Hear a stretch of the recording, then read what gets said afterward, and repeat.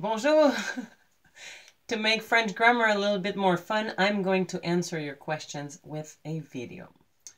The first question was about the expression combien de temps, which is correct to translate as how long, although if you look at it more word for word, combien is closer to how much, and de temps of time, how much of time. That of course doesn't make much sense said like that in English, but for how much time have you been doing something, for instance. For instance, you would have to use the preposition dans before the expression combien de temps, so that it would resemble in English something like in how much time. It would sound like this. Dans combien de temps allez-vous en France? In how much time are you going to France? Dans combien de temps allez-vous en France? Ah, vous allez en France dans une semaine. You are going in a week, for instance. You can use a number of different prepositions in front of combien de temps. We've just heard it in dans combien de temps, in how much time will you perform a certain action. You could also use it with en combien de temps do you perform an action. In this case, the meaning would be more like, in how much time can you perform this? For instance, en combien de temps pouvez-vous compléter une leçon? In how much time can you complete a lesson? En combien de temps pouvez-vous préparer un repas?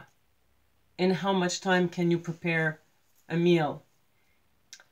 And you would reuse that preposition in your answer. For instance, je complète une leçon entière en 30 minutes. Je prépare le repas du soir en 40 minutes. Okay? And a third way to use combien de temps would be with the preposition pour. Pour combien de temps? In this case, the meaning would be closer to for how long will you keep doing this? You could use it, for instance, in a situation like, pour combien de temps allez-vous parler à la caméra? For how long will you be talking to this camera? Pour combien de temps allez-vous répondre à des questions de grammaire? For how long will you keep answering questions about grammar? And again, you would reuse this preposition pour in your answer. Je réponds aux questions de grammaire pour or pendant, actually, pendant 5 minutes, during 5 minutes or 4 or 5 minutes. When you use the expression combien de temps with the conjunction depuis,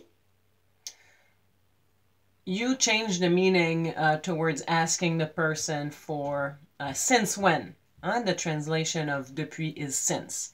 So since when or since how long, since how much time, which again, of course, is not how you would word it in English. You could ask, depuis combien de temps connaissez-vous les Picards?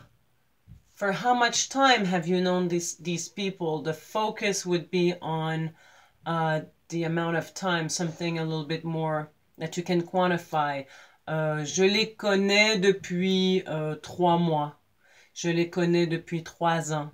So you would be likely to answer with a duration of time. To contrast with the question, depuis quand connaissez-vous les Picards? Since when do you know them? You would probably rather answer this one with a date. Je connais les Picards depuis 2005.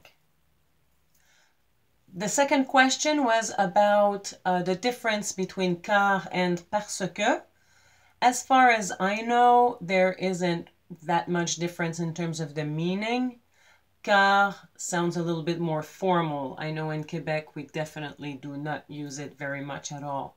We'll prefer parce que. But really in terms of meaning, pourquoi dois-tu partir? Je dois partir parce qu'il est tard et je dois aller chercher ma fille à l'école. It would be just as fine to say, pourquoi devez-vous partir?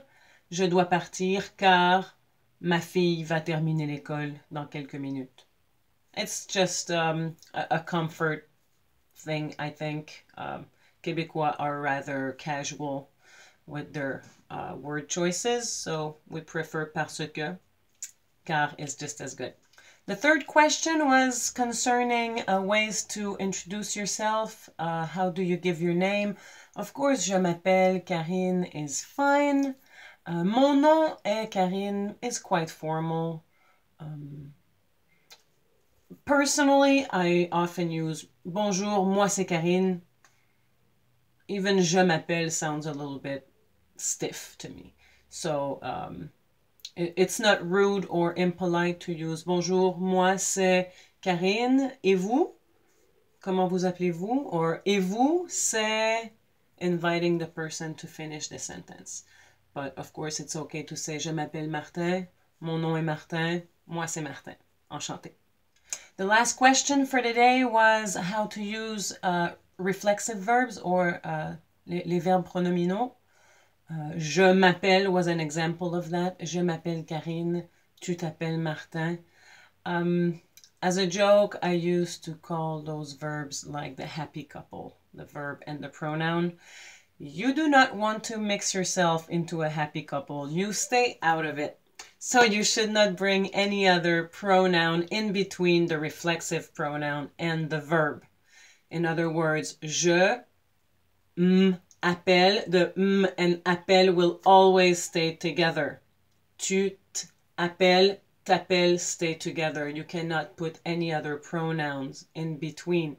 So in a case like if you wanted to ask something like vous vous adressez souvent à Monsieur Dubois and wanted to reply no, I never talk to him, you would have to just like in English keep the to him at the end of the expression. Non, je ne m'adresse jamais à lui. So that your the reflexive me and adresse, your verbs stay together. Don't mess up the happy couple. Okay? Another example was, do you remember Luc? Est-ce que tu te souviens de Luc? You would reply with, oui, oui, je me souviens de lui. I have remembrance of him. I have memories of him. Or non, je ne me souviens pas de lui. Okay, I hope that was helpful. Please send other questions. I love it. This is fun. Au revoir, à bientôt.